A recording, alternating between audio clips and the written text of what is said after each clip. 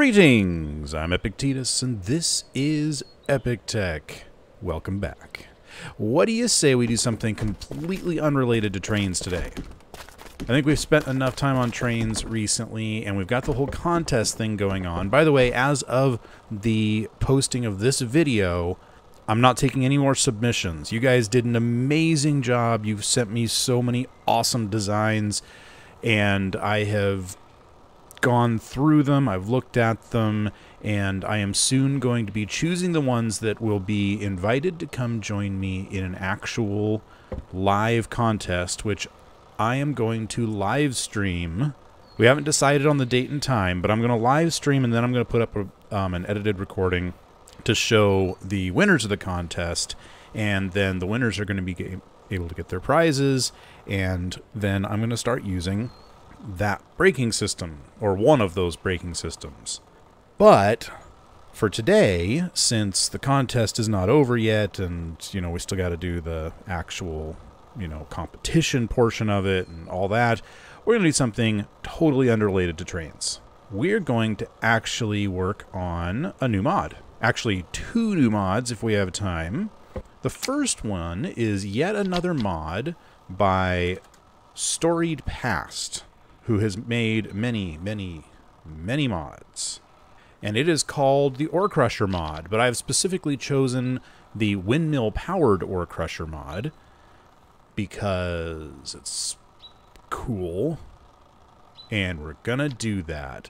If you're familiar with modded Minecraft, then you know that there's a lot of ore doubling mechanics out there, where you take your ore and you put it into some sort of machine and it crushes it down, and you end up getting twice the amount of ore that you would normally get. And this is basically that for medieval engineers. It basically makes it so it's a little more interesting to get twice as much ore than going around smacking things. So I'm thinking about putting it up here, mostly because I can take out this piece right here and put in a splitter. And then I can put in another switch. Can I? So it looks like the power comes in from this side or from that side. Okay. You know what? I got a better idea. I'm going to remove this guy. We can, when we want to switch between planks and timber, we can switch out the blade. I'm not going to actually worry about having two of these. However, let's switch this. Okay, so that one's going to be staying as planks and timber, and then we're going to get rid of this guy over here. Let's get rid of this. We're going to get rid of this. And hopefully removing this isn't going to make all that fall, but just in case, let's move this. Oh, why did that startle me so much? I even expected it to happen, and somehow it still startled me. Okay, it's all okay. It's okay. Everything's fine. Nobody's going to hurt you. Alright, I think... Oh, maybe that's not where it's powered. Well, let's stick that there anyway and see what happens.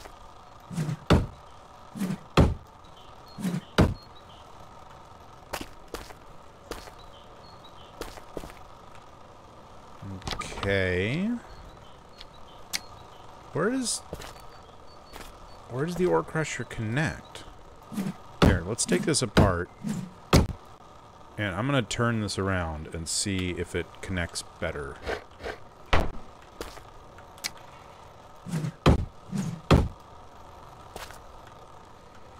I guess that kind of looks like it could connect. Well, I chose this side so it would be facing the other way. Darn it. Am I going to have to do this all over again? On this side? Let's see if we can get it working first. We're going to need the ore crushing tool thingy. This guy. So, large stones, a log, and some metal parts. Making that. And then I've got a whole bunch of ore right here.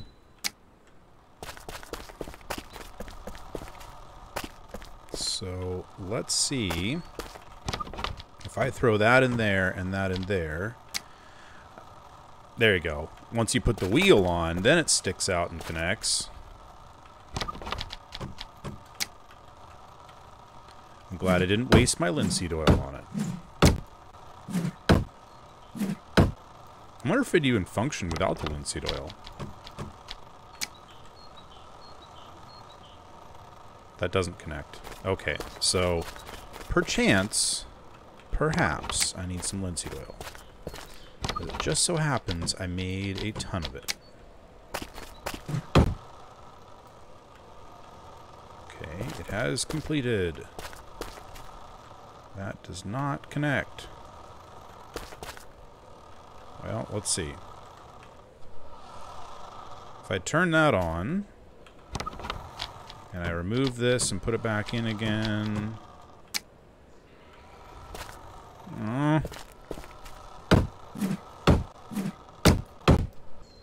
Okay, and we'll throw that. Hey, look, it's spinning. So it is. It's backward. Oh, that's too bad. Because it actually has this cool little animation where it... and apparently sound, too. So in theory... There you go. It's making these little ground ore. Oh, I see. So it's actually putting the bags down here. Well, that's kind of cool.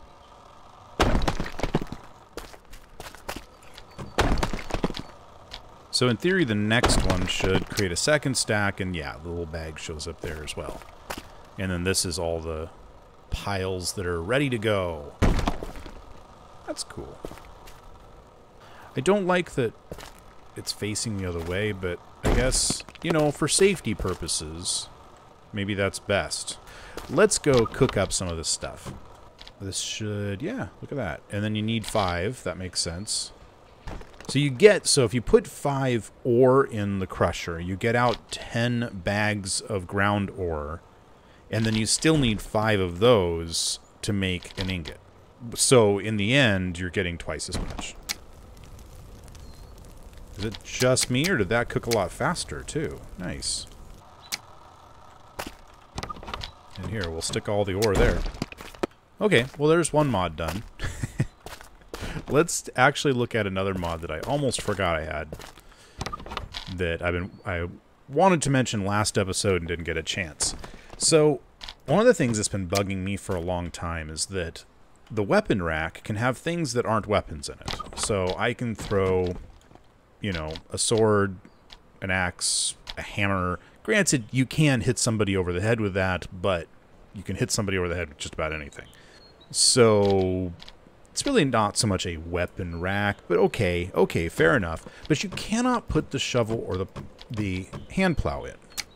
And I've been told that that's because there is a physical limitation, like, they don't look good, is basically what it comes down to. Understandable. Very understandable.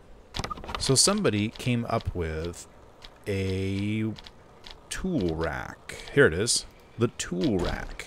And I can't remember off the top of my head who made this one, but I wanted to check it out. And it's basically... oh, it kind of... well, we can put it over here, I guess. Should we put it there? There. I kind of want to just stick it to the wall like this. Let's see what it looks like when you just stick it to the wall like that. So you can put things like the shovel, and that does not look good. We're not doing that. We're putting that in a better place. Actually, you know what we could do? Let's make a little shelf.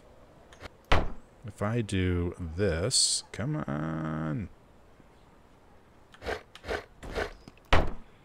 Can I place it on top of that? Yes, I can, in theory. Like that. Yeah, sure, I think. That'll kind of work. And then we can throw our shovel and our hoe into the tool rack. Nice. I like it. It gives a little bit more room for the tools. Because, like, those, you know, like, the hoe is really long. And so if you put it in this, it would look funny. I get that. So that's why we have the tool rack. Hooray! Okay. I am, however, realizing that that's kind of turned around backward. There, that's better. I like it. I like it a lot. Alright, how are we looking over here?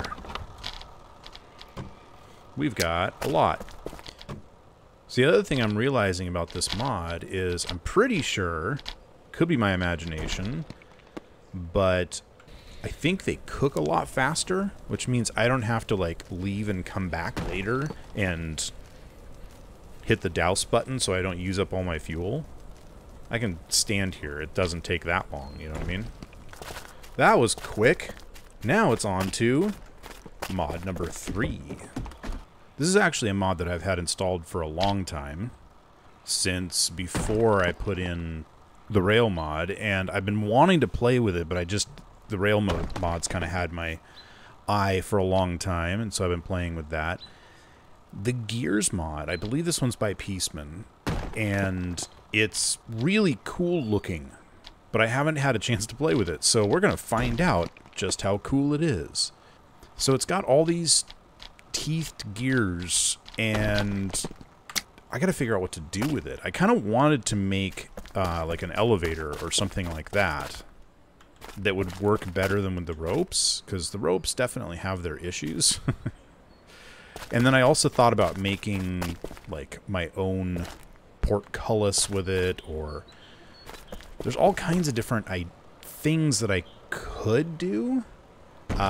Including I could make a braking system for the train, but, well, I don't know. I would have to have some sort of gears on the ground or something like that, and then I would have to actually put gears along the tracks in places, and it wouldn't make a whole lot of sense.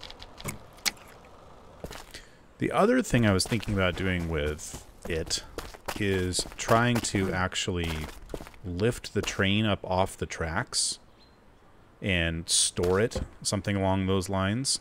I wasn't going to do anything with trains this time, so let's not do anything with trains this time. Let's do something else with it.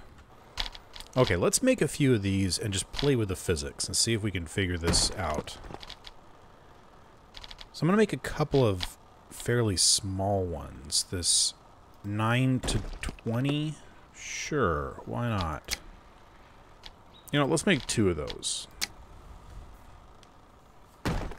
Because I want to play with some physics and see just kind of how they work together. Because I have some thoughts about how this might work. So if I put up a one-sided catch block here, like that, and I place this on here. Oh, that's pretty big. Okay. And then obviously we can just stick a handle on there and we can spin it. Right? Yeah. So, in theory, if I place a weight on, say, one side, yeah. Okay, so it properly handles that bit of physics. And then I'm not quite strong enough to get that all the way around, understandably. But let's see, if I grab another one of these guys, and I want to attach that in such a way that I can actually, like, get these lined up properly. So if I do this, too close. Oh, come on, be nice. I'll just do that so we can attach it wherever we'd like. There, maybe?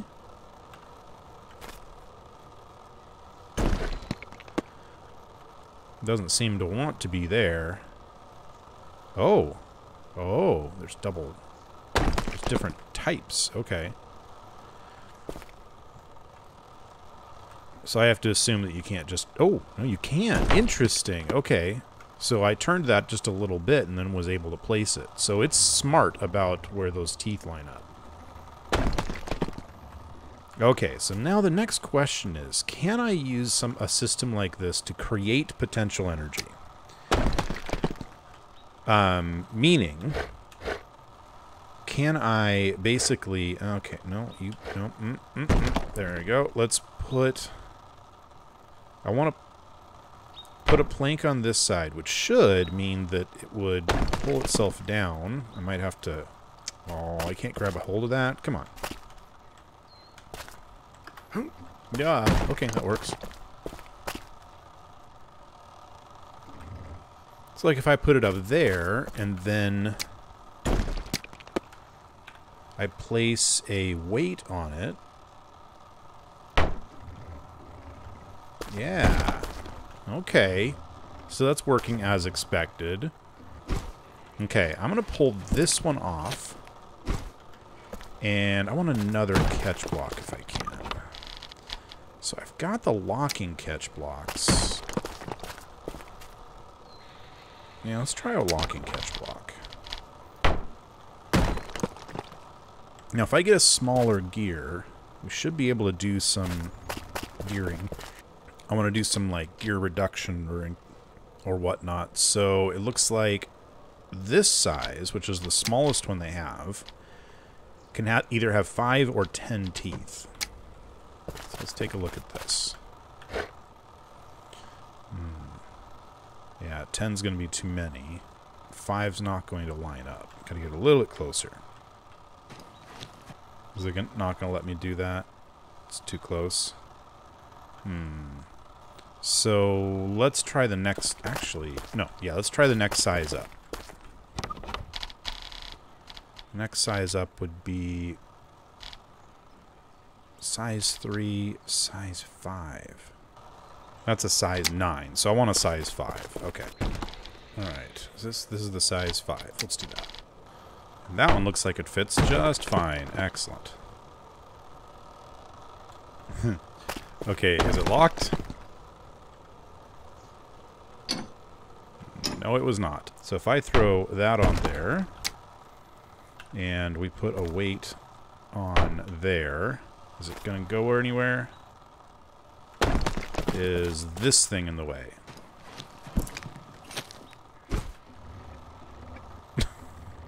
Apparently, this was not actually attached. Let's try that again. There we go. So can I turn this? I can. So now, let's remove that. And place it on this guy. So it's a lot easier to turn, but the bigger one turns more slowly. So this is how we're going to lift up a heavier weight. So if I put, say, this directly on here, I'm betting that I will be able to actually lift this, maybe, with this? Or not. I forget my physics. I always have to, like, remember how gearing works. So let's play with one of these flat gears. Can make one of these, right? Yeah. And I want to play with... Let's see, if I go like this... Be nice to me.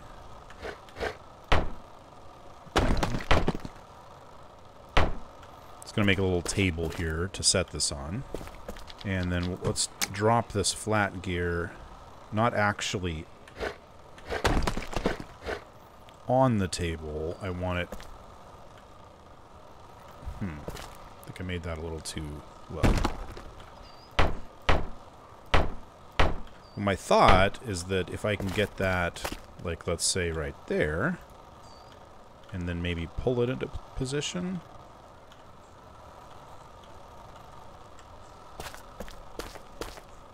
Yeah, something like that. Actually, can I just grab it and move it into position? That would be cool, huh? If I could just let it go right there. But no, it's not going to let me do that. Oh. How do I let go of this now? Like that, apparently. That's not what I wanted. Can you... Thank you. And... Why'd you stop? Oh, I know why you stopped. It goes through a lot of these wheels. But I'm also getting a lot of metal out of this, so I can't complain.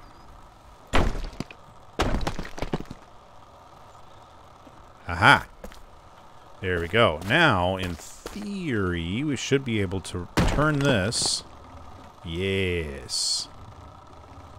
So we can turn gear motion, rotational motion, into straight motion that way. Nice. I still have no idea what I'm going to do with that. Let's see how many of these we can move. If we can, even. Can I attach one to the other? Why not? Be nice to me. Oh, okay. I can attach it that way. That works. Nope. Other way. Oh no, that was right. Silly boy.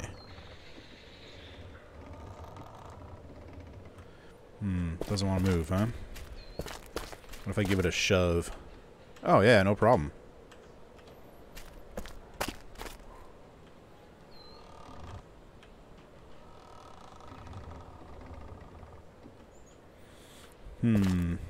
But one way or another,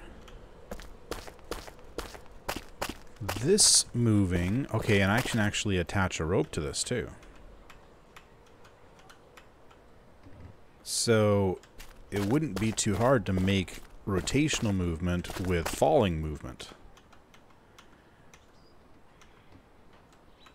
Okay. I like that idea. My brain is working overtime on this one. So this makes me wonder, can I make a chain? Probably. Do I want to? No. Let's make some more metal. Okay, so this is making me want to make some sort of crazy contraption on the front. Like something... doesn't even have to be useful. I just want to make something insane. So what's the biggest gear that I can make? So they have a 17... What? It's a 17 internal with 40 teeth. Oh, but it's all internal. And this is a 17 with half. Here's a size 17 gear, I think is the biggest one they have.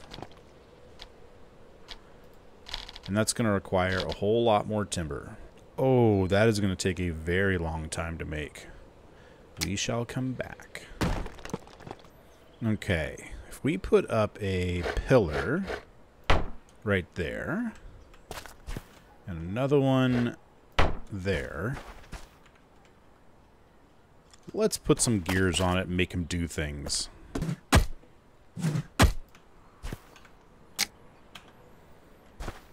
Okay, so we'll start with a one-sided catch block on that.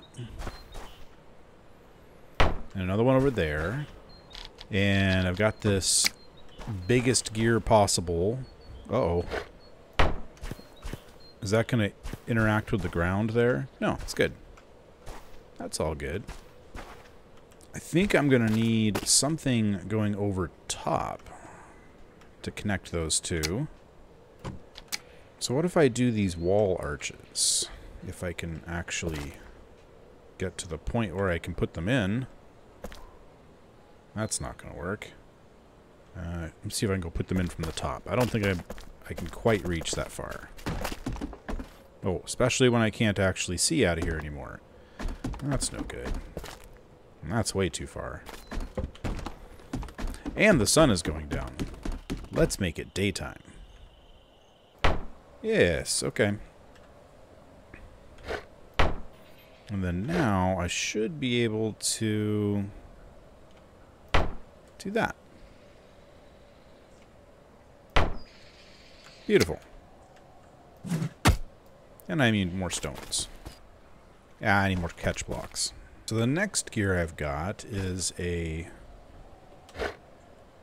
size 9, it looks like.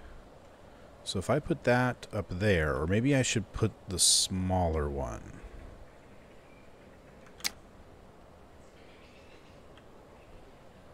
I do have this guy. Yeah, so he would have to be about there with the catch block-ish. Let's see. Oh. One lower, it looks like. Actually, I wonder if it would go there. Yeah, like that. And then I just need to get rid of that one. Can I do that in spectator mode? I really don't want to try and make myself a thing. Nope. I gotta make myself a thing.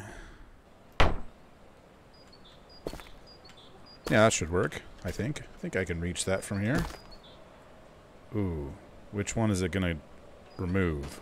Well, if it removes the wrong one, at least I know where it is. Yay, it's right. Okay, what else do I have? I've got 2 of these gear 9s. So it's going to need to be right about there. Like that? Is that too close? There, let's put this guy over here.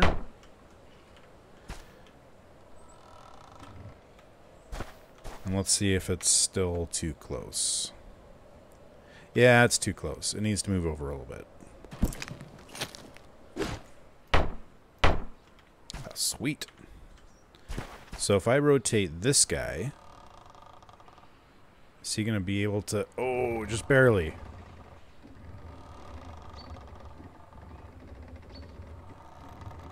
And then let's do one more of these. Let's try that. Nope, too close. Ooh, that looks just about right, but I'm going to have to rotate a little bit more.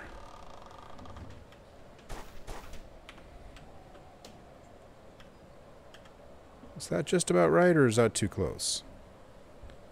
I think that's too close. We're going to bring this one lower. Okay, that's got to be close enough. Just got to move this. A bit more.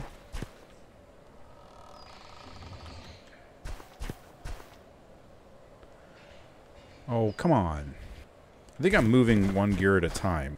Like, it's lining up just wrong every time.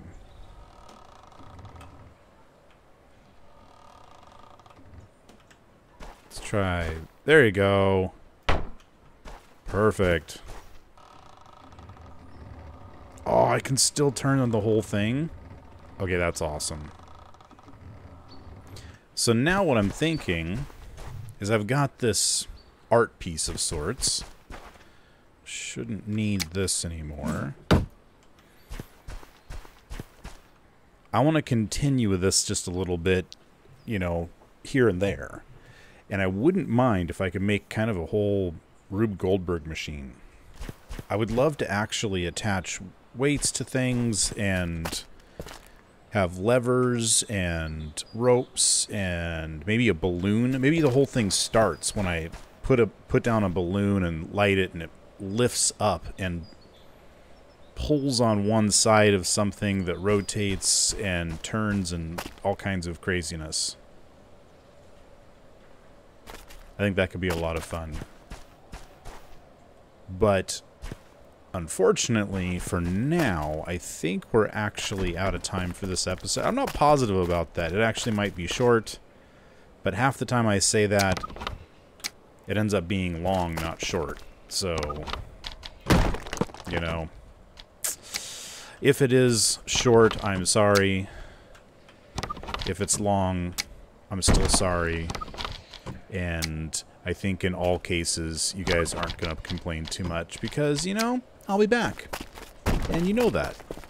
So, and we'll have a whole lot more iron for next time, which will be nice. The amount of iron this thing's pumping out seems...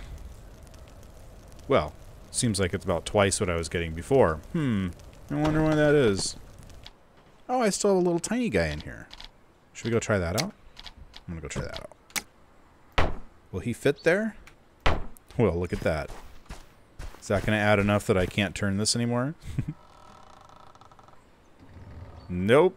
It still rotates. I like that. I think that's cool. I think I need a screenshot of that. I hope you enjoyed this little episode and my new little mods that I've thrown in here. Nothing amazingly exciting, but definitely stuff with potential and stuff with utility, which is nice. And yeah. If you did, you know what to do. Hit that thumbs up button. Hit subscribe. Give me a comment. Tell me what kind of amazing thing you should think that I should make out of gears. And don't forget to come back for the whole train braking system contest that I think is going to be in a week. I don't know. We'll find out. But one way or another, I'll see you next time on EpikTek.